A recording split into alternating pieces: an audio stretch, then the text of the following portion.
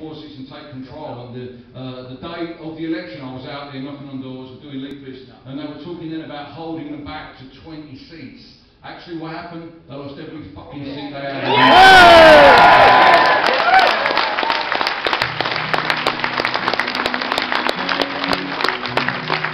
The most amazing thing for me was the number of young people who were out there taking part in this campaign. To be perfectly honest with you, fighting the BNP and the rest of them over the last decade, it's been a bit like belonging to a Clash fan club for old middle-aged people with a chair and tattoos. Nothing wrong with that. Nothing wrong with that. But it was, you know, it was those of us who came into the and who was keeping the faith. But what happened out in Barking and Dagenham and elsewhere around the country was an incredible influx of people under 30, people under 25, people under 20 coming over and taking part in the campaign. Some of them, their first activism that they had undertaken, and I'm really sort of very proud to be part of that with them, because that's how I was when I first went to Rock Against Racism in 1978 in Victoria Park in Acme. You know, I thought my generation were the first people who ever had to fight this fight. I didn't know the history of the campaign. And now those young people have come out to Barking and Dagenham, not only do they understand in a struggle that's gone on for a long time, that stretches all the way back through the 20th century, even to the abolition of slavery, all the way back to Cable Street in the Second World War, to the fights against the National Front that we had in the 1970s. They understand now that they are part of that tradition, and how empowered they must feel, because they came out, they did something, they were active, they went out and did something on the ground, and they got a result. They changed the world with regard to the British National Party, because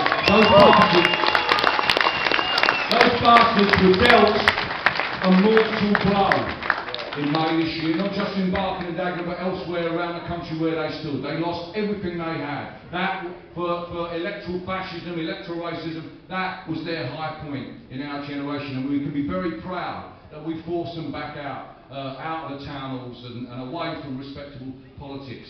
But as you know, as any of you who've got eyes to see will know, they've now moved back onto the street with the English Defence League. Perhaps an even more virulent type of racist fascism, violence, no understanding whatsoever of any idea about what it means to be English in any sense whatsoever, just a bunch of boneheads who want to scrap with anybody they can find. A fearful bunch of people. And we must be very careful how we deal with it. Because this is the other thing that I'm afraid the young generation also has to learn, is that we never ultimately defeat the racists.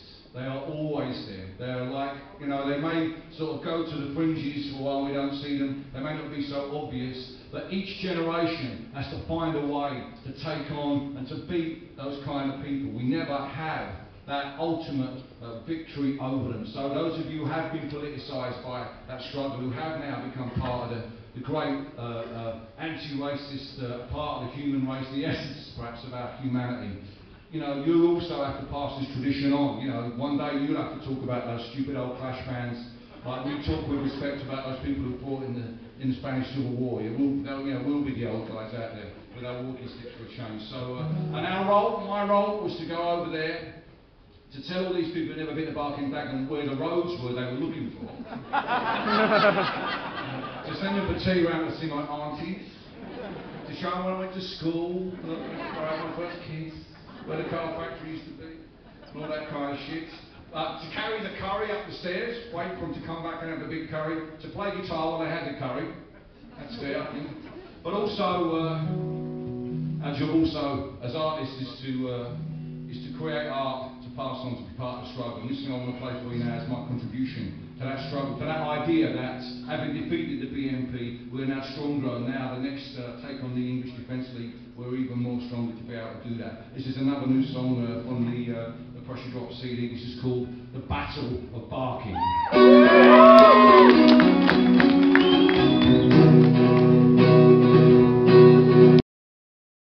Like the heroes of Cable Street, no pass around. We brought the Nazis to defeat, and we'll do it again tomorrow. Just like they did in the Second World War. No pass around, booted the Nazis out the door. We'll do it again tomorrow. Victory, victory. We came out hundreds and we won a victory. And we done the fascists and the trash of history. We'll do it again tomorrow, yeah.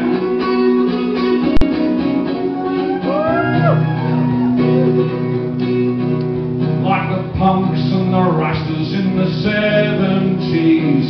No pass around, no pass around. We fought the racists on the streets and we'll do it again tomorrow. Just like the people of Dagenham. No pass around, no pass around. We chased the fascists out of our town and we'll do it again tomorrow. Hope not high, hope not high. We came out hundreds in the name of hope not high, and we defeated the enemy at the gate. We'll do it again tomorrow. Victory!